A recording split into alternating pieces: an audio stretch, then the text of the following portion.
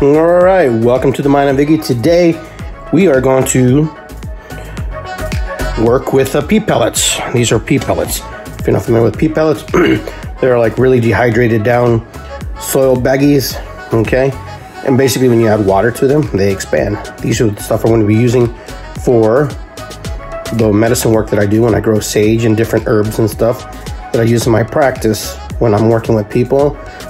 Even for myself, for the mints and white sage and different flowers, and even for vegetables from my garden.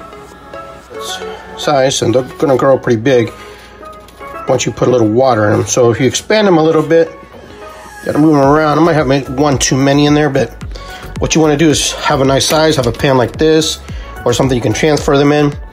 Basically what you're gonna do is you're gonna rehydrate them, bring them back. The cool thing about these are easy to work with. And the only thing that I don't like about them is sometimes they rip too easy. And the other thing, most of these bags are not biodegradable. So most of these pellets come with some pre-soil additives to it, things that will help the plant grow. So it's the most easiest way to grow things. So I'm gonna add some water. Now the trick is, and I was taught this by a little old gardener, is to use water that's been boiled. The water has been a little bit warm. The reason we wanna do that is because we want to kill out the gnats and stuff, the bugs that would live in there. And so that's what I'm doing. You go in slowly because you don't want to lose all your soil. And usually just put it right around the edge a little bit. And as you can see, they're starting to expand. They're starting to grow. Pretty simple stuff. And then you add a little bit more because they will suck up, and then eventually they won't suck anymore. Growing nice. This is nice. So basically that's what we're doing. Then you want to cool them, let them cool down a little bit, and let the water settle and cool off. And then what you do is you just break open the top, and then you drop 1 or 2 seeds in there. Usually I put 2 seeds. That way if one doesn't make it, the other one might. And sometimes you get lucky, get 2, the intertwine and intertwine, and they grow together.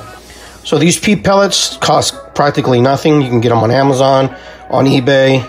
You can get them in bulk, and they don't cost you nearly as much as if you went to the store. So it's a pretty simple process. As you can see, they've all swollen up, and they're gonna get ready to do what they need to do. I'm pretty excited. So that's it. And then you find a lid. You can put a lid like this on it, or you can put a film of plastic, something just to help keep in the moisture a little bit. And that's it. And then hopefully your garden works well. So that's it, guys. Pretty simple process, pretty easy to follow. You got your peat pods here. You can see some of the steam coming off because we pretty much want to kill off the bugs that are in there. They're in there, trust me. And they can actually cause a lot of damage to your plants because they're growing as young. But other than that, that's about it, guys. Thanks for watching The Mind of Iggy, one of my projects here, Coach Iggy. And we'll see you soon. Talk to you.